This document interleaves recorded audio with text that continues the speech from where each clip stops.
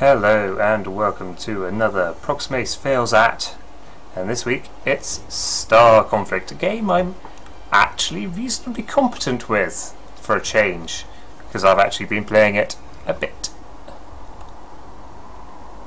Right, let's get rid of all this gumph and let's explain what's going on. Star Conflict, it's basically like Eve, but without all the spreadsheets, is the kind of simplest way to put it. You have different ships, and you've got currencies, we'll get to the moment. To start off with, there's ship trees, which you can go up in different tiers. You have to get a certain amount of synergy with the previous tiers. Obviously some of them, you have to have both of those before you can get that one, and so on.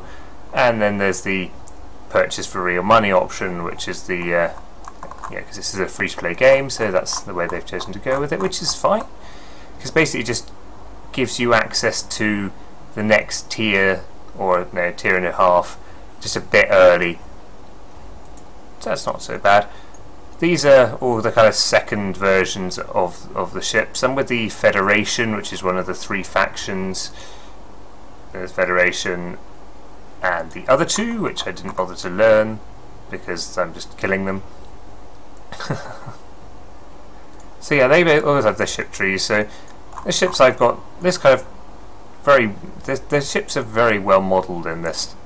So you've got this kind of small single cockpit fighter, which, if we look at the equipment, has this micro warp engine, so it can warp across the map, so it's very good for sneaking up on guys, basically snipers, inverted commas. And then we go to this one. This is the gunship, so it's a little bit bigger, a bit heavier armed. It has an overdrive module, which just increases your firing rate and kind of everything you need to blow stuff out of the sky, really. And then up here, this is a frigate. This is the long-range frigate, which means it's effectively turned into a sniper rifle with the disintegrator. So you have kind of primary weapons, and then you have missiles. On the case of this frigate, there's the mine layer, but each of these you can buy different versions of for either the currency, which is this kind of grey credits down here, or you can buy the premium ones for these gold coins, which are bought with real money, which is fine. And again, different kind of upgrades for those weapons and so on, and all of these kind of activatable modules. You have a wide variety. There's more different ones, the different levels of the ship you have, and so you can reasonably well customize a particular ship to the kind of thing you want, and they do look very pretty. Right, so contracts, you kind of align with a kind of a separate faction of your faction. Yeah, that's not not confusing. Basically, you can sign these contracts, and when you complete them, you get a little bit of extra loyalty, which you rank up, and a little bit extra money. So it's kind of a way to earn more money than you would just by competing. So you can see you can level up all the way to level 15, which is ridiculously expensive in terms of how much loyalty, but as you level up, the contracts you can take offer more loyalty. So you start at level 0 and work your way up. So you can see, win one battle, destroy one ship attacking a beacon, or destroy 5 ships not belonging to the Empire. So if we now go into a battle, you can see there's several different types. There's a PvP, which I'll show you in a bit, which you can choose one of these areas. We're kind of a bit pinned back. It's kind of a bit like PlanetSide 2 in the way that it's kind of sector controlled. You have PvE missions, which are kind of set scenarios, but you can only enter ones based on the ranks of your ships. So at the moment I can only enter these one with rank 1 options, because I don't have a high enough level ship to get into any of the others, but that's fine. It's quite hard, actually. Maybe it's just because I'm not as good as I think I am. And then you've got these custom battles, which as set up, and they're locked, so people have set them up so they can play with their friends or whatever. So you can just go down and create there. You've got all different kinds there. You set the server region, any different settings for what rank people need to be, what roles they can take, friendly fire on, all those kind of things. So that's really awesome. Let's go into a PvP. Engage. Alright, so here's the pre-game window. It allows you to choose what ship you want. You can also see, you can kind of learn these silhouettes, like this one here, and you can hover over to kind of show it up. Is an engineering frigate, a guard frigate, and a command fighter from one of the other factions. You see your own vessels, and then select which one you want. So select gunship. Oop, and immediately get crashed into. So the controls, WSA and D, but W is fast, basically go forward, and S is go backward, so they're kind of throttle controls. And then A and D are strafing, Q and E are rolling, and then space to go up, whoops, and then out to go down, and then you can press shift to kind of use up your energy, which is kind of this bar just on the left here of the HUD, to go faster. Basically what do you do with that? Well, you fly around and you shoot things. So you can see there's a lock mechanic here, which gives you a target to shoot at, and I've launched a missile, which you can do once it's locked. Alright, so incoming missile, I can launch those flares, you can see. That uses energy and uses the cooldown on that thing.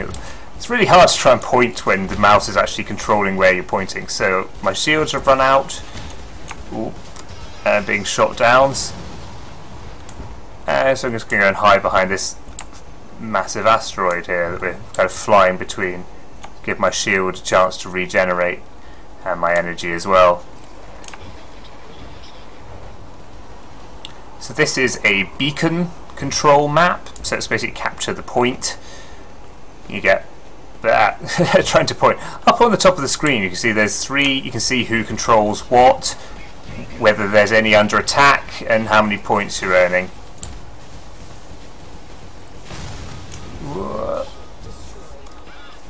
And your weapons do overheat, so you can't just continuously fire. So with this ship in particular, it's kind of good to go up behind someone, hit one, which increases the crit chance of the weapon, and then being lasered.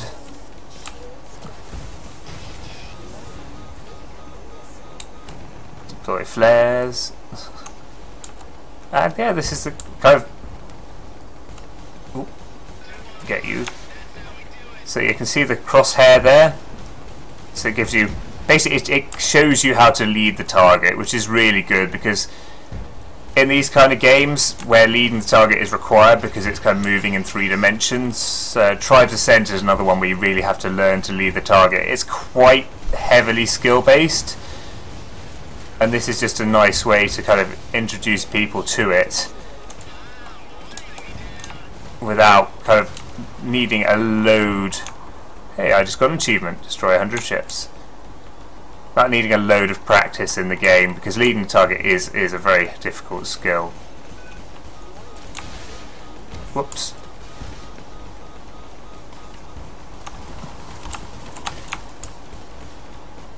So there's 2 different types of flying controls you can use, which is kind of normal and realistic, they're called.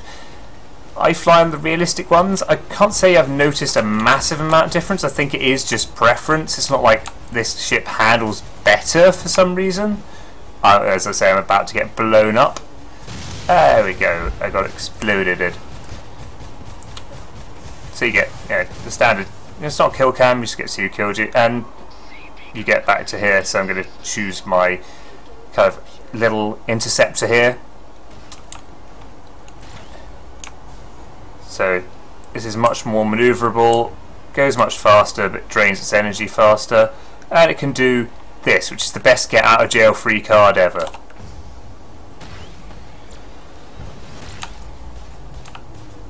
And that takes you away about 12,000 meters. So you can kind of run in, do some damage, and jump out. You see it's got a cooldown down the bottom. Your missiles have a cooldown between when you can use them, and also once you run out of the whole set, it will actually recharge an amount, take an amount of time to recharge. It's usually in a couple of minutes to recharge a full set of missiles. Ooh. Ow.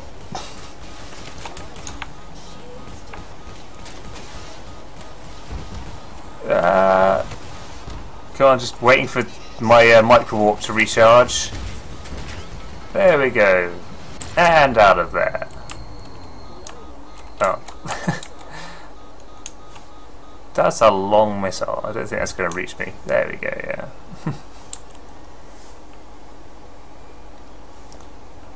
So, get back into the fight. From a long way away. But we're not doing that great. Kind of holding on to 2 beacons now, but this one's under attack, so I'll go and help defend that.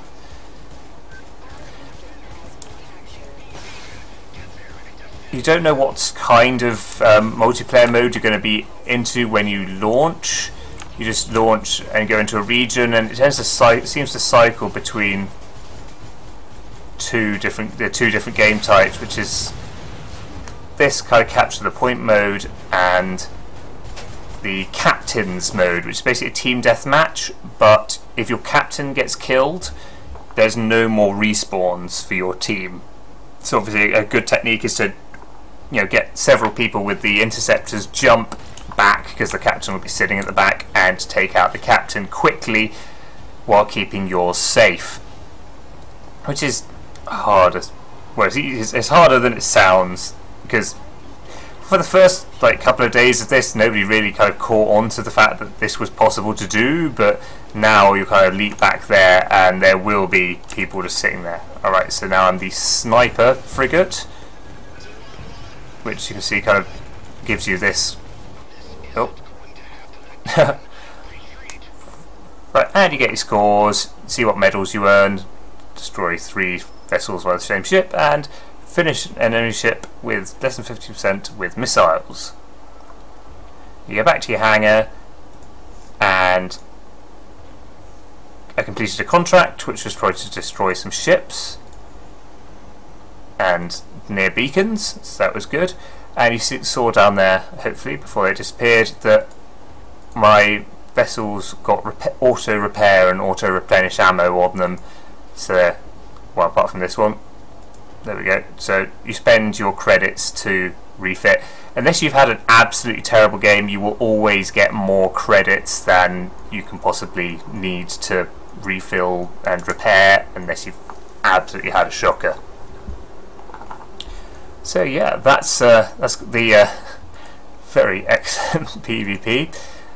And let's have a go at this PvE mission. So you can see here is an incursion. Destroy all enemy ships, keep control towers, these 3 points, C, A and B,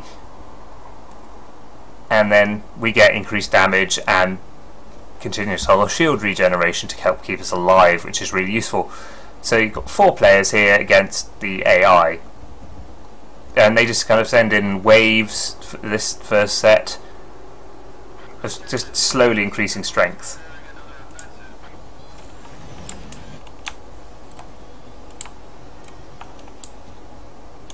Just waiting to see where they come from. There they are. Right, so you see these are going to be, they're really weak. Yeah, just a couple of shots and they go down. Whoops. Yeah, get him, get him, get him, get him. Whoops. I thought I missile would get him. Oh, never mind. Yeah, so it's a bit kind of like a horde mode to start off with, and they kind of slowly send harder and harder AI ships at you, which will be named different things. Like these are just like invaders, you get agents, captains, commanders, and if you make it through to the last level, which I'm hoping I might, you do get a big boss ship, which is quite cool, because basically you just like burn it down, just burn all your cooldowns. There we go.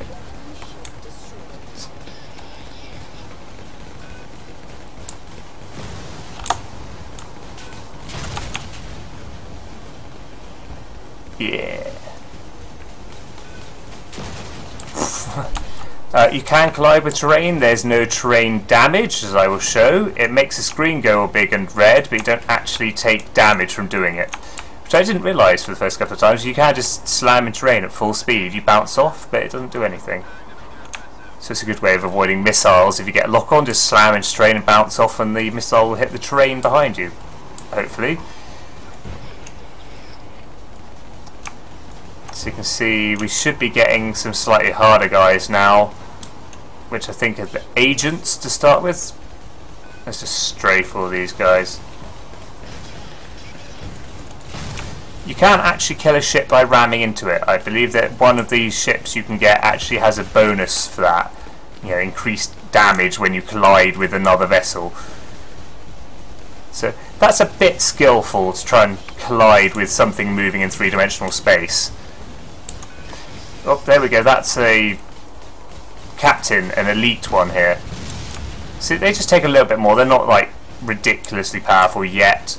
The commanders are pretty powerful. Loop-de-loop. Yeah. You can see the kind of... Oops. Accidentally launched a missile trying to pan the world around. That was a genius move.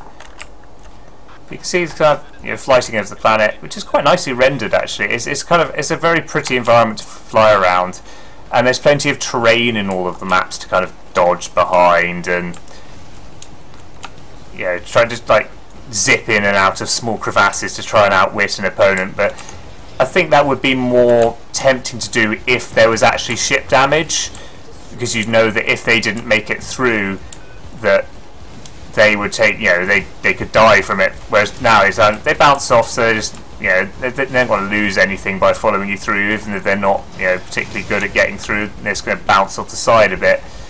So if there was terrain damage, which there may be in later levels, I'm not, you know, not judging this on what I've seen, because I've not seen high-end play of any kind, because I've just not been playing it for long enough or good enough. But that would be a nice thing. Maybe it's something you can add in on the custom maps. So you can see he takes a lot of punishment there. What? Yeah. So you can see the that circle around your crosshair when your guns start overheating. If you wait for them to overheat all the way, they obviously take longer. Alright, here's a commander, and they obviously take longer to cool down. So wait for it to cool down, increase my critical hit, and there he goes. Kablooey. Whoop. And there we go. Right, so the second part of this is to attack their base and take out their nav stations. I found that the sniper is better for this because it does a lot of damage to a single target, and you kind of hang at the back and hopefully your allies protect you while you're doing this, because the frigates, while they're a massive thing, actually has 1800 survivability, and the gunship has 10,000, but that moves, yeah, it's twice as much survivability. That's quite good, but it moves so slowly, and you can't really move at all when you're in this mode. You just kind of aim with the mouse. But, you know, it does a big hit of damage, 7,400, so, you know, a couple of shots and you will take out the smaller vessels.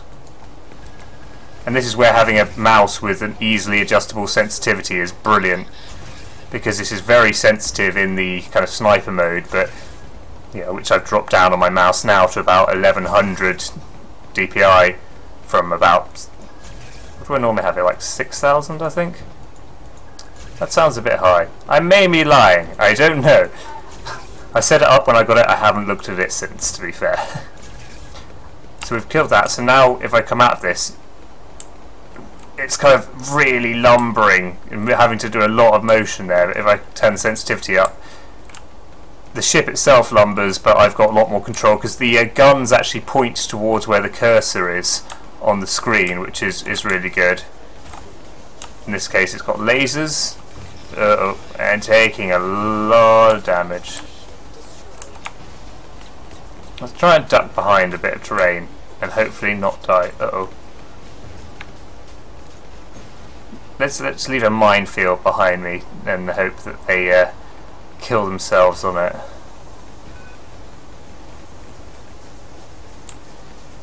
Oh dear, we're not doing too well here. So, the title of the series is very apt again. I'm failing at a game. Hooray! But it's fun. You can see these lasers take longer to overheat than the kind of the chain guns I had on my gunship, and they do a continuous low level of damage. Right, let's see if I can get some good shots off onto this nav station. So kind of this isn't showing off the sniper in its best light because I'm shooting at things that aren't moving. But again, you have to lead the target, and in this case it's a lot harder because you can actually hit stuff about 8,000 meters away. So who's shooting at me? Oh, him. Yay, blow him up. So you can see they keep on warping in while these nav stations are up, so it's really important to kind of not concentrate too much on just trying to take them out, because you can't take them out fast enough. You will get overwhelmed. You really need to get a couple of nav stations down like that, then start clearing this stuff up.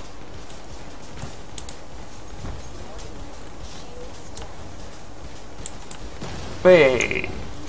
And then one of my mines got the other one. Nice. So you clear them up a bit just to make sure you don't die. But the lasers are quite good because there's no travel time on them, so you just aim right at the target, but they're less good at causing damage than the chain guns.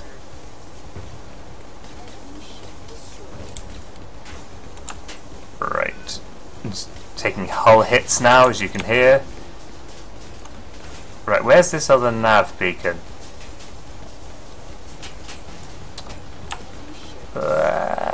There it is. Uh-oh. I'm taking a lot of fire, and that's not what a frigate... Oh, there's a commander here. Whoops. Terrain collision. That's where I'm glad there isn't damage from terrain. Because you look like a right prat.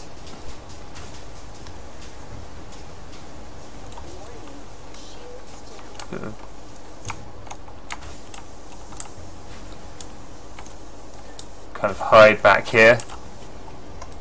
And looks right into the detail of this. It's actually quite well detailed. Uh-oh. I'm being shot at by someone who doesn't realise there's a beacon there.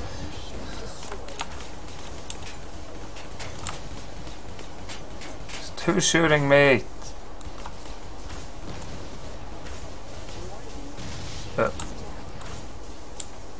Oh, they're shooting me over there. Oh, good. Good grief.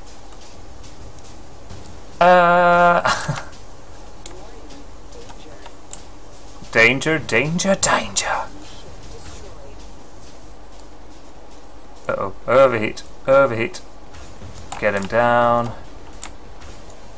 Get him down. Right. Sniper. Right. Put some big hits on this nav station. Try and get it down low. Yay, there we go.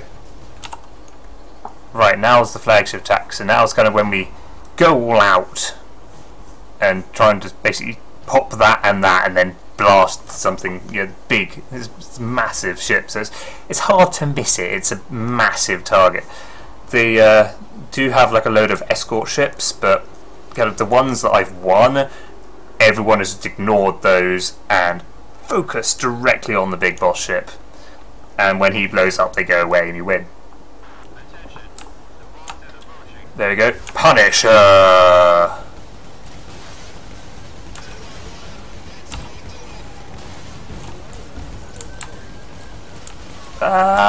Whoops. Crash. Just waste everything on it. So now you can see all those intercept ships. Hopefully I will survive. Boom! Whee! Kablooey! Hopefully my ramming did something. And that's a victory! And now you get to go for loot. So here's a purple. Obviously I go for that. I get a unit that I can put on one of my ships basically. And the other bits give you just kind of broken parts, which basically you just get extra money for. You get, 4 attempts if you win, you don't get any if you lose. And I was the most effective vessel with 43 kills and 11 assists. Very nice. And you get synergy and credits, and obviously it tells you if you had a premium license, which you obviously spend money for, you get a little bit of a boost of synergy and credits, but it's not, it's about 50% extra, which isn't too bad. Wait, maths, 26 to 40? Like 2/3 extra. So you can add friends. That's my friend Tevildo, and then you claim your rewards. So these are the trophies I managed to pick up. I've got a passive collision compensator, which means, there we go, reduces collision damage and increases my maneuvering speed and rotation speed, so I can slam into people without taking damage and giving them a lot more. And then I completed a contract which was winning the match one. So if we go back up into contracts just quickly, you'll see that the kind of slightly higher level, the loyalty level 2 and 3 have a cooldown on how often you can take them, whereas the loyalty level 1 you can just take before every match, well, once you complete it, every match after that. So it's always best to do it because you get a little bit of loyalty, a little bit of extra credits. Yeah, it doesn't hurt, it doesn't cost you anything to do it. So, but yeah, basically it will offer you pretty much the same type of contracts: win one battle, battle on a vanguard ship, win a battle, win a battle. So, but you have to sign a contract with that faction, and that costs the money to start with. But you more than make it back, easily make it back. And so we'll go on to the warehouse here. So here's where you can buy all different kinds of things in the shop. Right, see what weapon you want, so you can buy all the different kinds here and just put modules in your warehouse. You can check out your items, which I don't think I have any of. Oh yeah, there we go. I have 1 unit in warehouse. I'm not using it, so I may as well just sell it. Stuff doesn't, well, missiles don't sell for very much. Here we go. So here's some other units. So I've got an overcharged tier 2 T2 Mark 1 and a Mark 2, and I've got the Mark 1 installed. So I should probably install the Mark 2 if that's reasonable. There's the military shields booster. So these greens are kind of pickups, or when you get to different levels with the faction, they'll give you bonuses and so on for that. And you can kind of specify what kind of ship. So I want, gunship, here's naming overcharge. So you can really focus it down, and then all of your passive modules and stuff. So you can kind of sell off the stuff you don't need. Pick up if you've got a lot of spare credits, you don't want to buy the next tier of ship, you can get some, all of the high-end items for the ships. And the way to get ships, I mentioned before, but I'll just clarify, is you can see these synergy levels up the top here. So here, that one's on 3, that one's on 2, that one's on 1, because I had this the longest, and then so on. To get this one, you require 4 synergy with this one. So I'm at 3, so I'll soon get the recon version of the interceptor that's slightly better than this. So you can kind of see that there's a slight improvement. I think if you shift and hold it, so you can see there's an improvement. It's marginal on each of them, but the higher tier vessels do get additional extra stuff, like it can hold better modules and so on. But obviously you can see on this one that you're paying the price of gaining energy, a higher rate of energy use for your afterburners.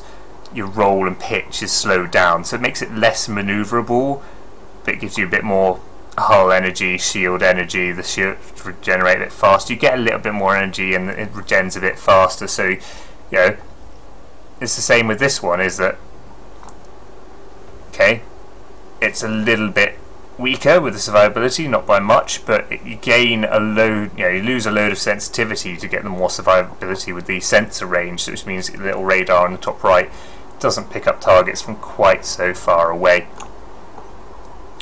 But you know, just working my way all the way down these, you need quite, so they start getting very expensive. 7 million credits for that one. The King Nindleberg, Nindleberg, where did I get that from? King Nibelung, Viking, and then the Jart, the Lightbringer, and the Archdragon, which just, I think that's the same model as the boss we were fighting in that PvE game. But you can get engineering frigates, ground fighters, ECM, so that's awesome. This Jarl, which, you know, is basically just a really, really good version of the standard interceptor. Same with the Lightbringer and same with the Archdragon. It's basically, you know, you can get those all the way back here, but they're just much improved versions. So if we look at the Jarl, for example, quite a lot more survivability, load more energy, and again, you can see there on the right the number of kind of parts you can put into it. So you've got, you know, standard missiles, weapon, and you can put in a load of additional modules to kind of really, really boost its strength up. So that's pretty awesome. And all of them, all the different ones have their kind of same, it's kind of the similar kind of things, but they do fulfill slightly different roles. Whereas because with this faction, go straight to the engineering frigates, and you know, you have a plasma web, and your standard thing has a chameleon, which is basically stealth, and this one you go to a guard frigate, and the module is a diffusion shield, so they're a bit more tanky. So it's kind of depends what your playstyle is. I just like these ones because they're just like blow everything out of the sky as fast as possible and win. Who can complain about that? And then there is a corporations you can join, as like guilds in any game, or groups or clans, and obviously you can compete PvP, PvE, all the different kind of things. And Alpha seem to be doing pretty well because they're at the top on both. So that's crazy. You can see there's a top 100 there.